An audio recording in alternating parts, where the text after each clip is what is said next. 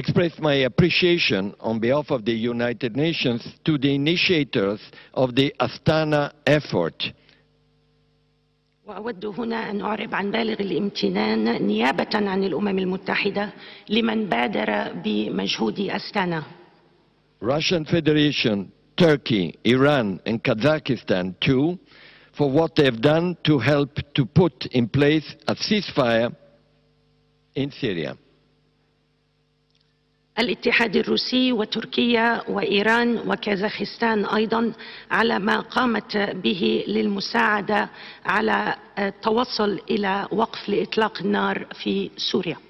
It is fragile, but it is there, and we didn't have any for many months. إنه هش ولكنه قائم، وذلك بعد أشهر من عدم وجوده.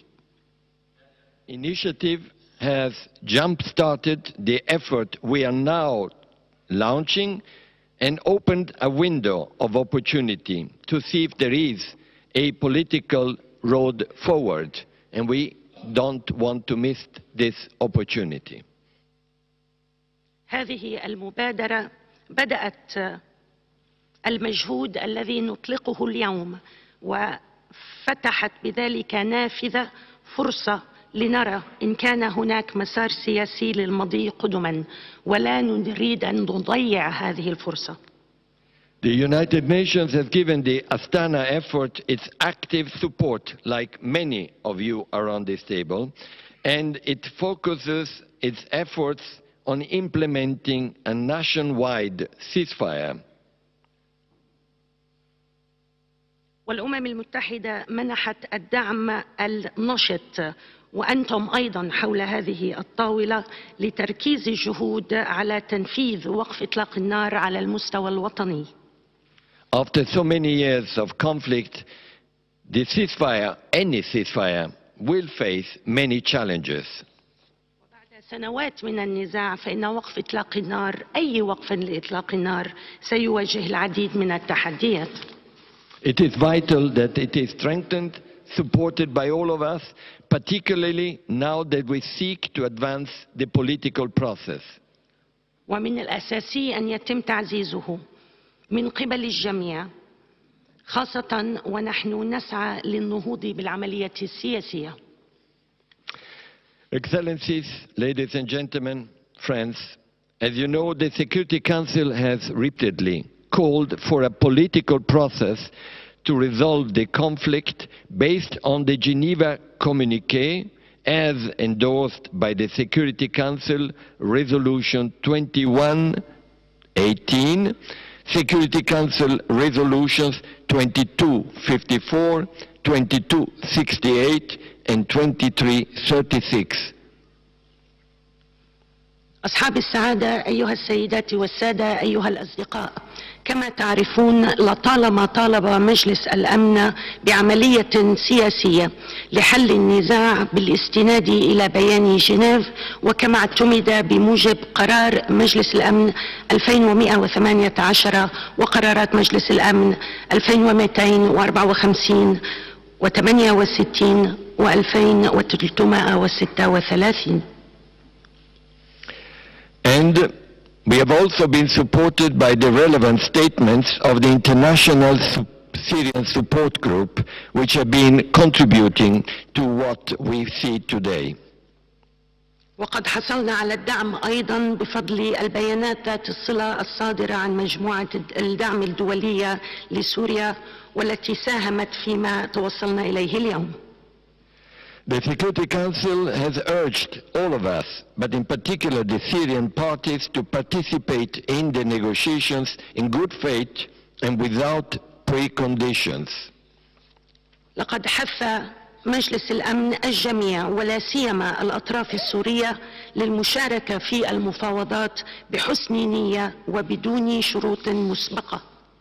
Within that framework, Resolution 2254 specifically mandates the United Nations to convene representatives of the Syrian government and the opposition to engage in formal negotiations on a political transition process through a UN-facilitated but Syrian-led political process.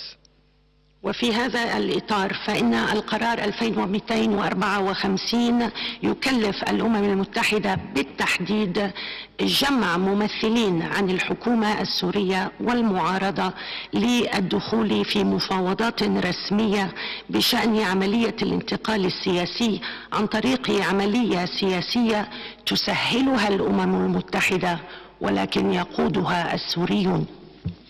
The government is here. 2254 indicates who should be participating in those negotiations regarding the opposition. الحكومة موجودة هنا والقرار 2254 يبين من ينبغي أن يشارك في هذه المفاوضات فيما يتعلق بالمعارضة. Has been guiding my own invitations. وهذا ما أرشد دعواتي. Serious progress has been made in the last few weeks, and perhaps even in the last few hours, in moving towards a more united, inclusive, connected to the main opposition delegation, one. وقد أحرز تقدم كبير في الأسابيع الأخيرة بل في الساعات الأخيرة نحو التوصل إلى وفد موحد وشامل فيما يتعلق بالمعارضة. We hope this will be proceeding further in this type of discussions among the opposition. It is plain, however, that there is still some work to be done in this regard. ويحدون الأمل في أن يستمر هذا النقاش داخل المعارضة ولكن من الواضح أنه لا يزال هناك المزيد من العمل. I hope that there will be still progress while we are here in order to actually finalize it if possible or at least progress. وأرجو أنه سيكون من الممكن أن نواصل هذا التقدم وربما أن ننهي الأمر إن أمكن أو على الأقل أن نحرز التقدم. It is important because we have a lot to discuss. هذا أمر هام فهناك الكثير لكي نتناقش بشأنه. 2254 lays out a clear agenda. 2254 قرار يحدد جدول أعمال واضح. Including specific language on governance, constitution, elections, and even for the way negotiations should be timed. ويشمل لغة محددة عن الحوكمة والدستور والانتخابات وأيضا عن المفاوضات وكيفية المضي فيها.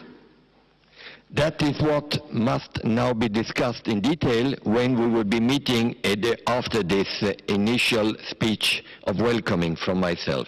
وهذا ما ينبغي أن نتناقش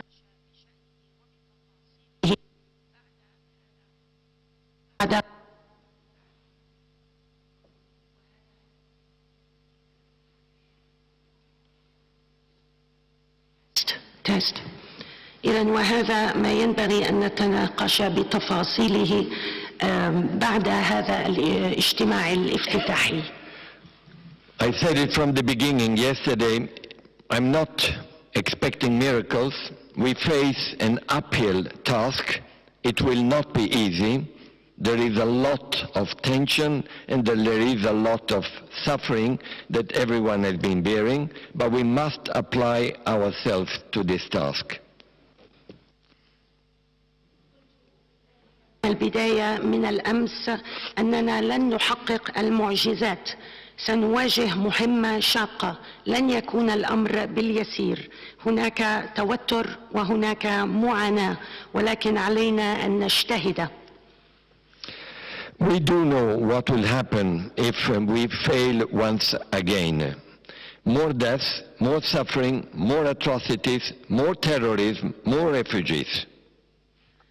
نعرف ما سيحدث إن فشلنا مرة أخرى، المزيد من الموت، المزيد من المعاناة، المزيد من الفظائع، المزيد من الإرهاب، والمزيد من اللاجئين. That's why my urge to all of you let's go on with the job of implementing 2254. It won't be easy, but we need to start now, and we can actually do a lot of good work while we hope the ceasefire holds. ولذلك أحثكم فلنعمل على تنفيذ 2254. المهمة لن تكون سهلة، ولكن ولنبدأ الآن، ويمكن أن نحقق ذلك، ونرجو أن يستمر وقف إطلاق النار. يعطيك العافية وأتمنى كثير توفيق إن شاء الله. Wishing you all the best. Thank you very much for accepting my invitation, for being here, and look forward to now serious discussions tonight, tomorrow, in the next few days. شكرا على قبولكم دعوتي وعلى حضوركم هنا، وأتطلع الآن إلى المناقشات الليلة وغدا وفي الأيام المقبلة. أهلا وسهلا، أهلا وسهلا بك. Thank you. Thank you, Excellency. Thank you. Thank you.